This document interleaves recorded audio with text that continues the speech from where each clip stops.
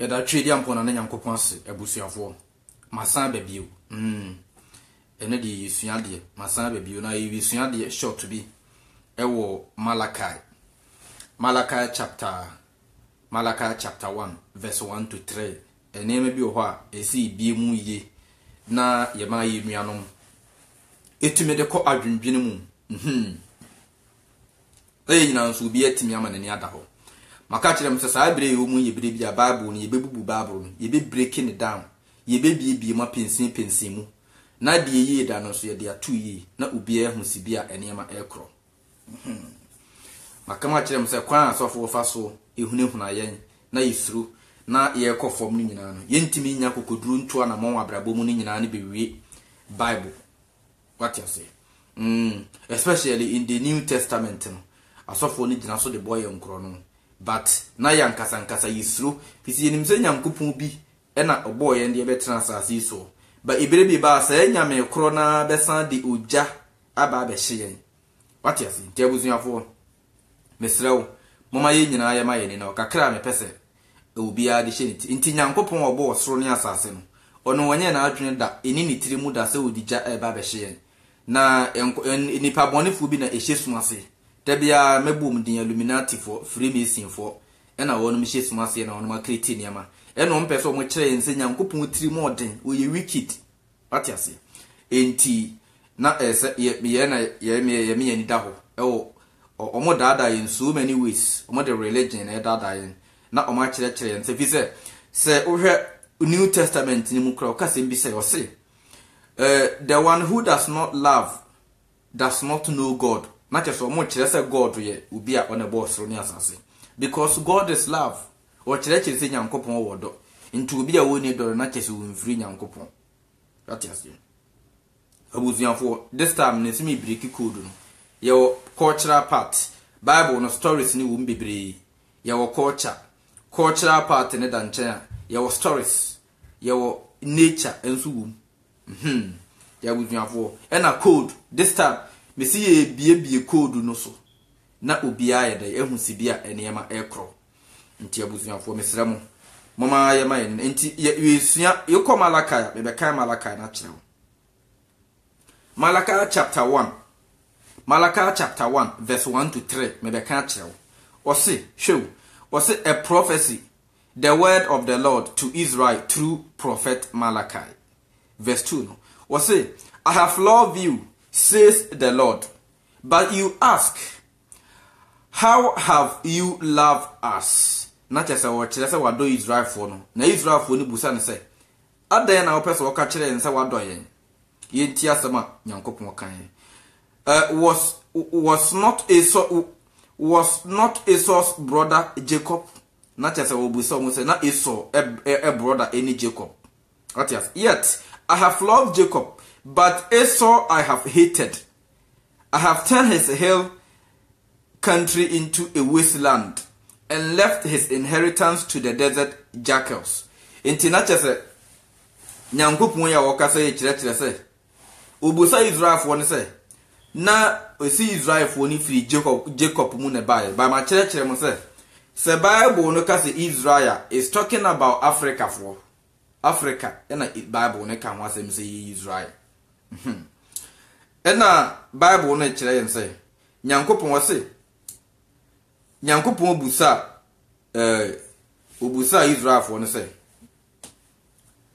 madomo na mubusa sa de nti na madomo na Esau enua ani Jacob but me Nyankopon no me do Jacob ena me a me sheda etane Esau.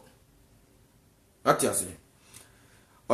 The burden of the word of the Lord to Israel by Malachi. I have loved you, said the Lord. You said, wherein hast thou loved us? Was not Esau's brother, said the Lord. Yet I loved Jacob, and I hated Esau, and I laid his mountains and his heritage waste for the dragons of the wilderness. Not just in Yankopon chair say. Ono na wo shede yi na komam ena odo Jacob. Once ya kan Genesis wa. Man ka che me say Bible na I just wo kan several times.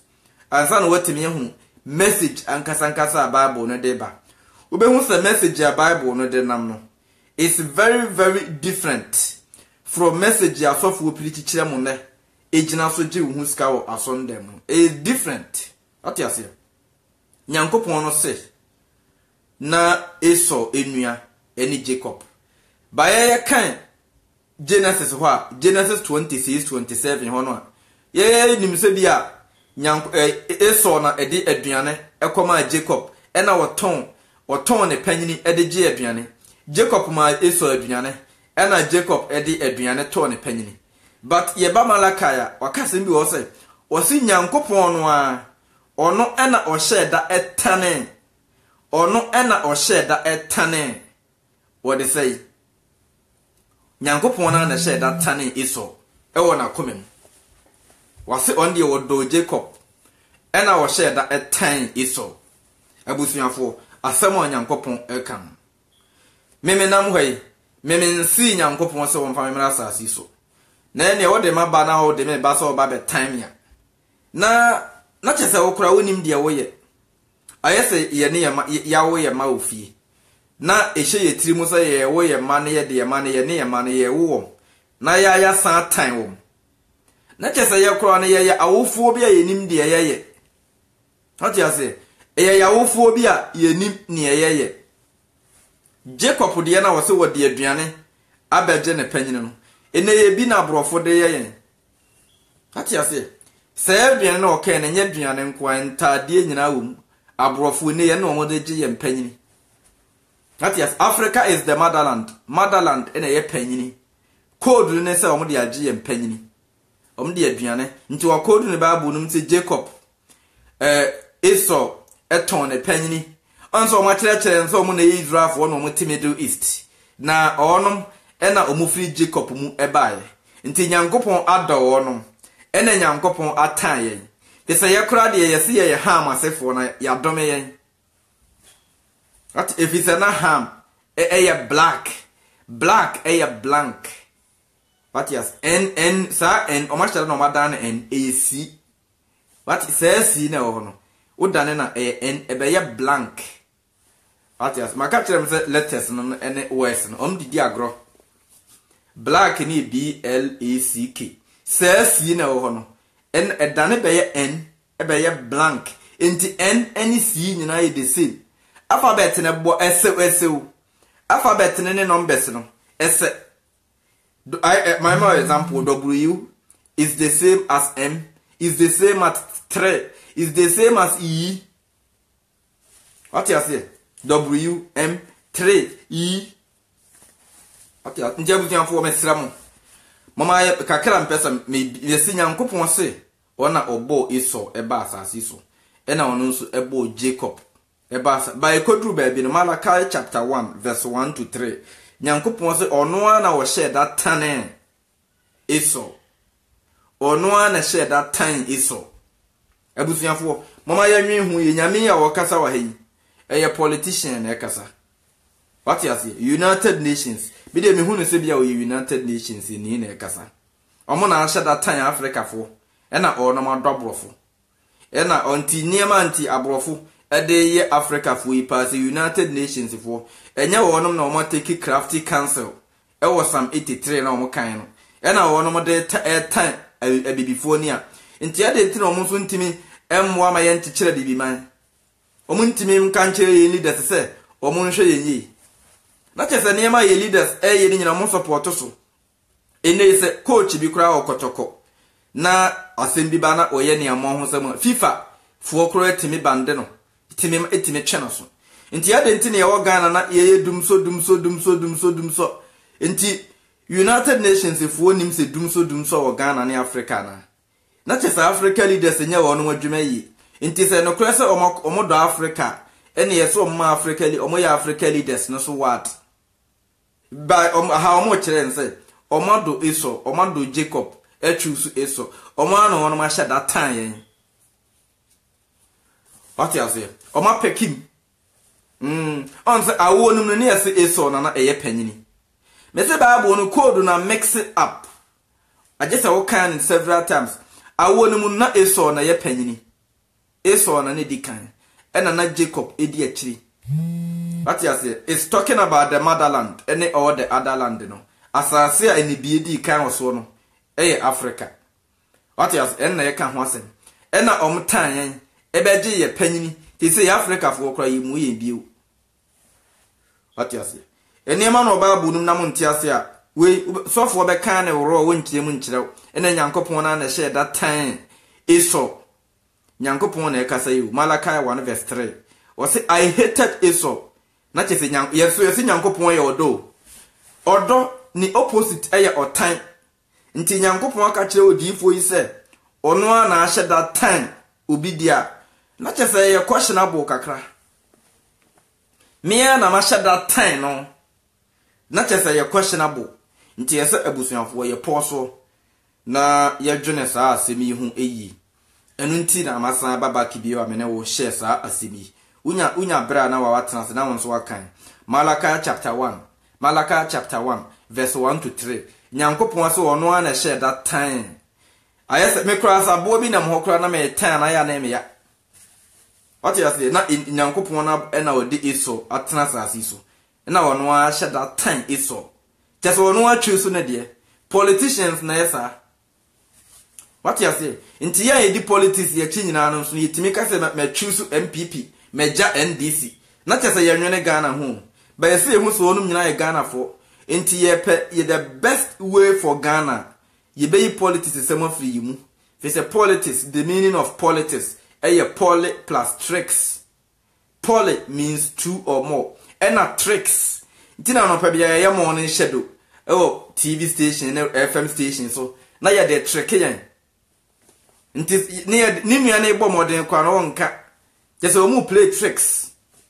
What yes, Nyankopon ya wakasa we politician. We choose no de. Enti eni Nyankopon na ebo Esau. Na obesha that time Esau dia. Eni obo Esau ebe ye dai. Adenti na obebo Esau de na betena sasi so na wa sha that time. Eni obo Esau ye dai.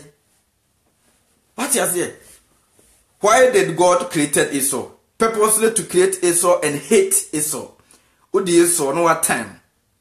For what? Vise Nyankopon so wonim niam nyina wonim die besie wonim obi ansa no nnwuma saa na wo ka ne Bible no makere nti wonim obi ansa no nnwuma dia na chese wonim Esau nso no nnwuma se obebo Esau aba betan no ana asese Nyankopon na eka ye ka yi a o say that says the Lord I hated Esau. That says the Lord the Lord I hated Esau. Na chese ye eniti na chese enti Esau ejina nchen so no so ohunu se Nyankopon ye odo ye kan Genesis ye beka se bia Esau a mistake ena ema ne panyini ebedi Jacob ho ba ye tenase na ye dwene ho ye na ye kan Bible no nyina wie about 3 4 5 times ya ebe ho sense Nyankopon se ono ana o share that time Esau eninti na ode ne panyini ema Jacob na chese enye aduane bia ye se oye dai Jacob ena eton o panyini ode aduane atias enti politicians na yesa opese me yese dia wonso ma me sei nanka Esau ne nua ofie ekom de ne nua na chese nti Nyankopon kura na ono waka kire ense wo share that o pay Jacob asem no eno kura ye questionable kakra Jacob ni nua ofie ena ni nua na ifrefu mba ye kom de no eno wo se wa ye aduane ama me bi ni Jacob ka che ni nua se mema wo aduane bi adidi a ene ye ton panyini ma miansa ton opanyini ema me na chese Jacob kura na ni biri ni nua no Atia Exodus nso se ma wani mere wo yonko ade Exodus 20 verse 17 wase ma wani mere wo yonko ade but Jacob ehun se ni nua ne ye panyini no ekom de ni nua no obeba ni bibia bi no o ka che ne se fa wo panyini no ma me na gie aduane ekom de nua na wo boa na chese wo pe bibia sia na mu nti saa na yemso ye mo ya brabo ana sese ba edu time bi ne ye ka Bible na ne ya fa ne se it's God, it's the word of God. So you don't even pastors are programming into the stand said we don't even have the time to think about what is going on. What you say? India busuafo Nyankopon say ona o share that time Esau. ena wagi Esau enhyira ena wode ma Jacob wo share that time Esau ena wagi Esau enhyira ena wode ma Jacob ena Jacob Esau de ne papa ekese no abusuafo mebese ye dwene ho yie ye de nim se bia ye se taa na sofo aka kire ense Jacob na kom de no kom di Esau ena na Jacob wa ya abomu kokko ena wati bi ma ne nua no ena o ka asema ma obi adidi aton panyini ma me ti Nyankopon so soro ho na ono wo se wo hunu di Jacob se Nyankopon so timi hu se Jacob na ni bre ne nua no eni bire enso wo Jacob mu fi se kom di nua na abebo na abeka kire wo nua se wo nua ne nton ne panyini ma wansa na chese wo nua ne ye panyini no wo ya na chese wo nua ne di wanim kan na wo ya abrofo na ekasa no what you say ye di ani mu kan ebre bi etwa na ye onom ya enti obebo ye mbose a wo se ye mfa ye resource so ma no enna ma ye rich enna e ma ye kire se ye te the motherland so China fo bebo Ghana fo bose a ombe gina bose no so wadure ni niema ewo ya saase ne mu nyina what you say ombe gina saa bose no so se China fo timi ka se ya ma Ghana fo bi a $1 billion ya ombe gina saa bose no so wadure ni ya saase nyina unu ya ho a kire ne boa na o sten se onene trade omfa ne panyini ma ho nti Nyankopon hunu saa se ni pa na oboa ema Isaac eshira Jacob ema enhyira no ebedi Jacob ho a na chese Nyankopon so anya fe fi se u pemu ena wo ma ye be wu Esau ma Esau be ye panyini what you say enti se enei ekom di Esau na Esau free efu maba na ose ni nua bi ma na aduane ni na ni nua ne se before so obema na aduane adi na gese waton ne panyini ama no a na gese Nyankopon no ye questionable kakra because adentina obi a nani biri ade wote asema ye de ni nhyira oje ni nua bi nhyira fi se kom de ni nua ne keke but ye fifi mo na ibedru Malachi na Malachi ho na Nyankopon na ye bie nanu mutom aka kire yen se Malachi chapter 1 verse 2 to 3 wase ono a na share that time Esau enunti na wohwema ye de enhyira no ekoma Jacob no nti abusunyafo a mutie me na dai monwene ho yi nti na eno nso eno message yi very very short me wia me the message yi beto WhatsApp plan so na yabusunyafo no so mo nso nyina hu de wia ne mekro nti me WhatsApp number no plus 1619 874 6444 abusunyafo ya mamere na ye beto ye na ye se ye ntontwene no sankofa ye nchiri ene ho hia ya mamere na ye beto ye no enu mu na that is the right channel ye ne ye mbofo no be connected twedi ampon to turobunsu na Nyankopon boss ro ne asas wo ye oba tampa si ye hu ni ya ye ne nante wasondwie mu ene na da asem ene religion twen ye free ye mbofo no nchen atiase ye frɛ ne the modern nature ye twen ye free ne nchen on se esoma hodo ni nyina time a ukọ Kristofo aso ndem ma Paul se o utie oba preaching abekọ bonsam jem 1 Corinthians chapter 14 verse 34 to 38 atiase First Timothy 2 verse 8 was say hwe no ba akra mompae esoma hodo ni nyina sorry tia ma we Nyankopon oye the cosmic mother, the mother nature. What you say? Oye the cosmic mother, the mother nature. And ansan move on so okoma salacha hwe be de ma akwhye e ma hye kire ho e na mema ni gu top enti emibusamo enye ma na wo mema e mema ni benyini duru ba bi ndi omo so omo ne ma ne sombo mo nye yi enso so ne maame o hye ne maame echi e na ne maame de nako ba bi e ma ne wo no obenyini dia wo se ono de wo ye ba ma wo ne ma ne so mo nye yi enti ma ne nka kire ho but yesu aye maame no omo na ye hye wo no akiri ye da wo no yem for 9 months dia kakra nam dia meka Nyankopon obo so ni asase no the qualities no is more close to being a woman tini a friend the cosmic mother sa security ya me kire mu nyina no ye nkire ntina so ya de bia strictly ya kire omo lodge ni aka kire omo se hwe no man kire mo timu kodura so ndem na ya to na nsesem na modi asa na mabafie ba ya nso ye be kire mo no nso ye se ya bodam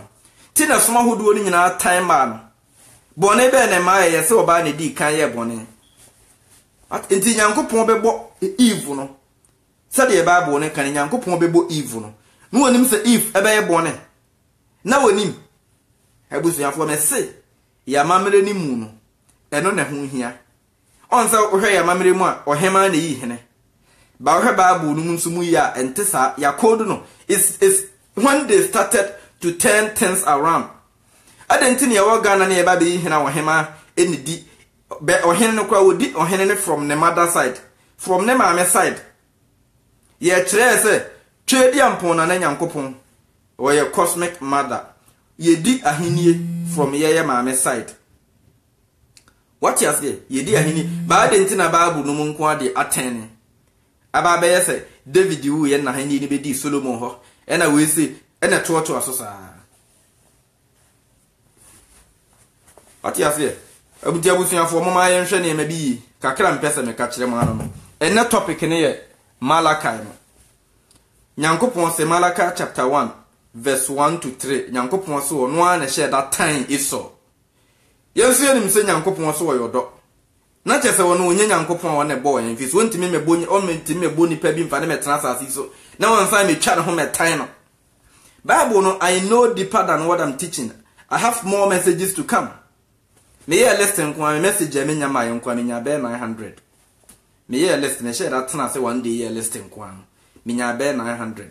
I have so many things to come because oma dada ya che isi ebiebie ne mem no obi ahoto no Nyankopon na di Esau ba ntu onim so obebo Esau di Esau abasa asiso na wasan be tan Esau de a ene ye oba be tan no na ene mfa so be na ewo so se obo Esau. What you say? Me ba be wo me ba de me baba asiso minim se me be die me be wo nkoda atu me ya me hye that time baako na ma pe baako asem na chese me kura na me nye correct se me na me tonsuo ma ne nya binom me na me bo nua ba ye twa ye ho ahia nyina ma ne nya bidie na me ya me hye that time no a na chese me kura na ma torch ma adwen na torch kakra na chese me kura ma torch me nya correct mayi ti mama ya nhwe ne ma bi Nyankopon so ntimi mo Esau na one time sa ntimi se Bible no eye councils e na wonam de twro Bible no Council of Nicaea ho no mu create Jesus ema yen nti nkramufo nso kope omo nso Quran every Bible no according to Quran 10:37 wasi Quran e be confirm Bible meaning a copy free Bible no e be stamp e be see Bible no so nti Quran nso free Bible no ne bae. What you say? Nti eye councils nti ne ye chapter 1 chapter no eye meeting bi omo ye point 1 nti eye meeting bi ena omo ye gina so compile ne ma de twrobre yen. What you say? Nti abusuafo mama ye nhwe ne ma bi Nyankopon so no o tan dia na chese Nyankopon onye odo nti Esau ne nabusuafo gina nchen a ombe hu se Nyankopon na ahye de tan wonum sa. Is it fair? Enye fair sa enye fair. Me share a deep teachings about this. Mami enhwa de bi o. Ye nyina Bible no me yeti asese na Israel fo som bosom, na Egypt fo nso som bosom, Philistine fo nso som bosom. Na ekere nkura se Moses ekwakwaje mina nsem aba na Israel fo ne som bosom. But ekodru bre bi a Israel fo na Nyankopon timi ka kire wonom se o mate ne so otwen fi so o mo som bosom. O ka kire Israel fo na se o mo nkokun Philistine fo no na o mo nhye Philistine fo na bosom na se. Meanwhile, Israel for the Nyankopon sma odi for ba wonum nchen. Na odi for na be ka kire wonum se o mansa kire o madwen. Ba Philistine for no mo so som bosom no de. E ho de Nyankopon nko ho nkoma wonum wone. Wonfo odi for bia nko ho enkoma wonum wone. Ba o ma no waka kire Israel for no se o mo nkokum Philistine for. If it wonum som bosom. Abofra bi di bone na se bone na wo ye ne ya ntretene se kwa bone sia wonam so no. Sa kire wadwen. Yetime soma straight se ye nkokun ma ne nyi. What you say? Nyankopon ne bo ye nyina.